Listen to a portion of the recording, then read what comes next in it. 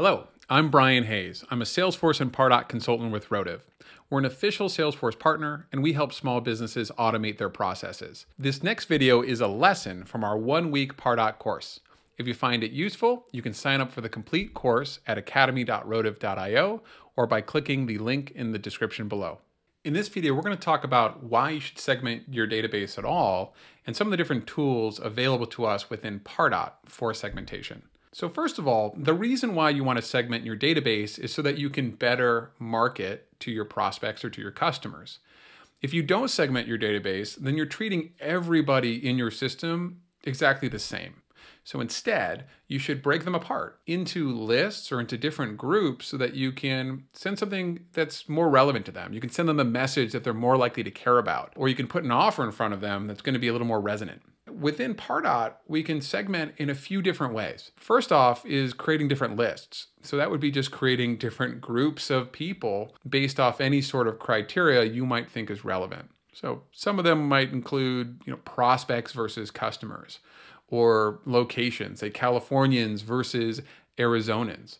Or maybe we're looking at specific industries. Somebody in construction is going to use different terminology and care about things that are quite different from somebody who is, say, in software as a service.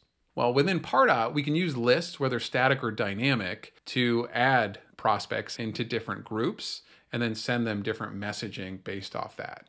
Another tool that's available is scoring and grading. So with a grade, understanding how good of a fit they are for us, and with a score, how interested are they in us, you can then start to prioritize these prospects and perhaps send them different information based on that, or get a salesperson involved at a different point in time. If we have a very highly qualified person who's showing some interest in our business, well, that's usually worth a salesperson's time.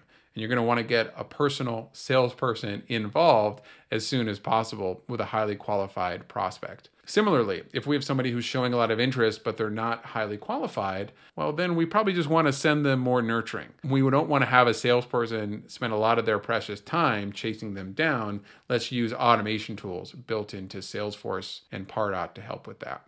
So at the end of the day, the reason why we want to segment is to better serve and communicate with people in our database, whether they're prospects, partners, customers. If we understand them better and we can break them into smaller groups, we can send them a more relevant and effective message.